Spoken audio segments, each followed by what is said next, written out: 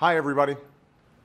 This week, I'm proud to join the students, teachers, businesses, and nonprofit organizations taking big new steps to support computer science in America's schools. Learning these skills isn't just important for your future, it's important for our country's future.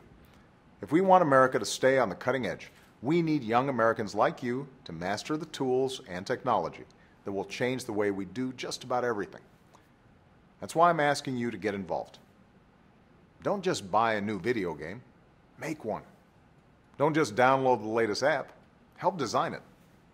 Don't just play on your phone, program it. No one's born a computer scientist, but with a little hard work and some math and science, just about anyone can become one. This week is your chance to give it a shot. And don't let anyone tell you you can't.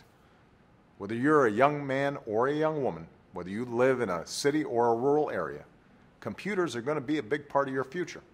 And if you're willing to work and study hard, that future is yours to shape. Thanks, everybody.